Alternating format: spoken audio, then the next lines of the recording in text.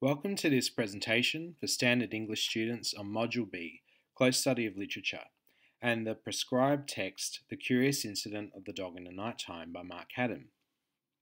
In this presentation, we will be exploring the rubric of Module B and some of the important elements to consider.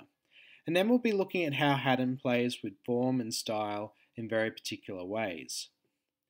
Now, Christopher Boone, the narrator of The Curious Incident, loves a good mystery, as he tells us. In a murder mystery novel, someone has to work out who the murderer is and then catch them. If it is a good puzzle, you can sometimes work out the answer before the end of the book. In the opening chapters of the book, Christopher reveals the nature of this mystery. A dead dog, found impaled by a pitchfork on a suburban front lawn in the middle of the night. As Haddon's novel progresses, however, the reader recognises that this text is so much more than simply a whodunit, chiefly by delving into the mind of a teenager with some form of autism spectrum disorder. He is our narrator, and so as readers we are placed in an unconventional position to see this mystery from Christopher's perspective, and as such this has an impact on the text's form and style. The result is a highly original and inventive narrative that enables readers to piece together the puzzle of the mystery, but also the puzzle of Christopher and his world. Indeed, this notion of a puzzle is key to our understanding of the text. As Axel Cruz highlights, students do well with study of the Curious Incident if they see that it encourages them to become involved in a narrative and literary puzzle, like a game. So, as we play this game of exploration, not just into the murder mystery, not just into Christopher's mind, but also into this narrative and literary puzzle that Haddon plays with us as readers, we can better understand this text in more insightful ways.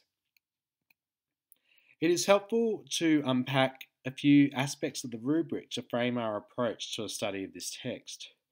Module B, Close Study of Literature, requires students to explore the distinctive qualities of their prescribed text by paying close attention to particular characteristics. As a student approaching Curious Incident, you'll be pleased to know that these distinctive qualities of this text are quite apparent, and we will explore some of these shortly. The rubric also stipulates that students need to conduct an extensive exploration and interpretation and thereby establish personal and intellectual connections with the text. So, in your study of this text, consider how you respond personally to its plot and style. Ask yourself questions about what this text reveals to you. A crucial part of this endeavour is the enjoyment of the text, which will ideally enable an informed personal interpretation of its significance and meaning. So, once again, the personal connection is important. It's interesting to note that the rubric highlights the appreciation of a substantial literary text. So tied together with personal reading enjoyment is this investigation of the text with some deal of complexity. The module requires students to consider the text as a whole, as a piece of literature that has been written for the enjoyment of its readers, but also as a means to investigate sophisticated ideas. Curious Incident is notable for the fact that it bridges different reading markets. While it could also be seen as an example of young adult fiction, it's fundamentally a great example of a complex literary text in terms of its play with intertextuality, narrative voice, structure, and metafiction. So let's start looking at form and style now, and a good means of entry into this is the discussion of this idea of metafiction, as it helps with an understanding of the text and what Haddon is trying to achieve here. Indeed, Peter Kunz refers to Curious Incident as an exemplary work of metafiction. An awareness of this concept of the meta should help you as a reader and a student to understand aspects of what Haddon is experimenting with in the text, and ideally shed more light on its overarching aims. So the term meta essentially refers to a work that is self-referential, referring to itself or to the conventions of its genre. So if we take this further with metafiction, one definition is writing about imaginary characters and events in which the process of writing is discussed or described. So while Haddon is the author of the book, what we read is the book that Christopher, fictional character and narrator is writing. Often, we will read Christopher directly reflecting on the fact that he is writing a book, and what we are reading is his book. So, for example, he tells us that this is a murder mystery novel. Also, this will not be a funny book. I cannot tell jokes because I do not understand them. And at the end of the book, he writes, I was brave and I wrote a book, and that means I can do anything. Now, genre is also crucial to an understanding of the text. And while the book is most obviously a murder mystery or detective fiction, it also delves into Bildungsroman. As Kunz highlights, the book itself is shaped as a murder mystery novel that the young narrator is writing, although it quickly transcends such genre classification to include elements of Bildungsroman. Both Christopher's age and sensibility go on to qualify him as a naive narrator, one who does not fully comprehend the ramifications of his or her observations. Now, Kunz goes on to highlight something of a parallel here with Harper Lee's To Kill a Mockingbird. It's very helpful to consider the idea of the novel as Bildungsroman, a genre that deals with the formative development of the main character, a child, and certainly we see this in how Christopher develops throughout the course of the novel.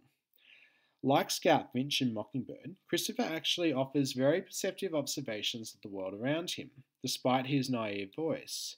Indeed, it could be argued that the observations of both characters are all the more powerful given the particular point of view that they each offer.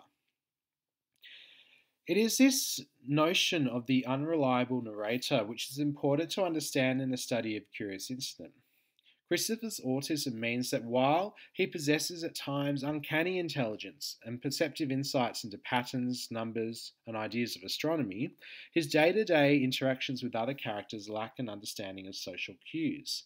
He has no problem reading mathematical puzzles, but he finds it difficult to read people, as he tells us, I'm not interested in faces, and also I do not like looking at people's faces.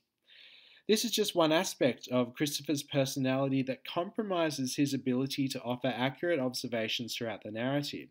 He is very much an unreliable narrator. However, this also works to the advantage of the text. According to Van Hart, purportedly the author of the novel, Christopher relates his story as precisely as it unfolds. No sense of restraint shapes his narration. While Christopher's unfiltered lens can at times be shocking and uncomfortable to some readers, his essential honesty is endearing. In other words, the matter-of-fact way he recounts his conversations, abrupt, unfiltered, even complete with swearing at times, and the almost clinical transcription of conversations with terms like and he said and I said, it actually creates a great sense of comedy. It might be helpful then to consider that Christopher is almost like a court stenographer, methodically recording each word of the mystery of which he finds himself a part. While he lacks the comprehension of social subtleties, his focus on the small details and accurate recording of conversations actually helps him and the reader to solve the mystery, this puzzle of the dog in the night time. And as Van Hart continues, Christopher's inability to make inferences based on social context facilitates the novel's ironic twists. By applying the emotional inferences that Christopher fails to connect to the interactions he objectively describes, readers are able to solve the mystery Christopher is investigating before he does. Consider Haddon's playfulness with language here as you investigate Christopher's narrative voice. How does Haddon's play with varied sentence structure, for example, truncated sentences combined with extensive passages, help the reader to engage with Christopher's world? Look at the various tangents that Christopher takes, or his use of analogies to explain certain ideas. What do each of these contribute in terms of humour, insight, and an understanding into the mind of the narrator? In your response to the text, don't neglect the importance of Christopher's narrative voice. Yes, he is an unreliable narrator, but consider also the fact that he is very much a methodical detective, just like his literary hero Sherlock Holmes. As Christopher tells us, I also like The Hound of the Baskervilles because I like Sherlock Holmes, And I think that if I were a proper detective, he is the kind of detective I would be. He is very intelligent and he solves the mystery. Of course, Curious Incident is a great example of detective fiction, and this idea of metafiction we explored before is critical here. Indeed, the title of Haddon's text comes from a Sherlock Holmes story, The Adventure of the Silver Blaze, and here is a short clip. Is there any other point to which you wish to draw my attention, Mr. Holmes? To the curious incident of the dog in the night time. But the dog did nothing in the night time. That is the curious incident. So, intertextuality is a key concern here. For Axel Cruz, intertextuality fits into this idea of the text being a literary game about genre and intertextuality. As a student of this text, it might be helpful to consider the ways in which genre and intertextuality are creatively explored. Think about the various elements of the detective fiction genre, aspects like solving a mystery, clues, red herrings, detective fiction. How does Haddon play with some of those elements in his own reimagining of the genre? Cruz also goes on to observe that the curious incident is a curious variation on conventional textuality. It is not just words, it is also pictures, diagrams, lists, and advanced mathematics exercises, and games with the numbering of the chapter. And all of that is linked to Christopher's claim to be telling the simple truth when he has a limited understanding of the truth of human complexity.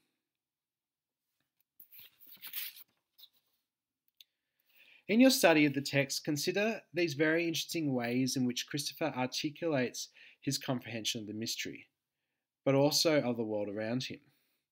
Of course, going back to the rubric, it is clear to see that these various graphics, illustrations, maps, footnotes, and other breaks in the text serve as one of the novel's very clear distinctive qualities. You might like to think about then just how these more visual and graphic elements help Christopher, both as the author of his own novel, but also as a character within it, to solve the various mysteries of life that appear. But also go further to consider how these aspects might add to your own enjoyment and interpretation of the text. What does this contribute to your understanding of the text as a reader? How does Haddon's playfulness help the reader to develop some personal and intellectual connections to the text?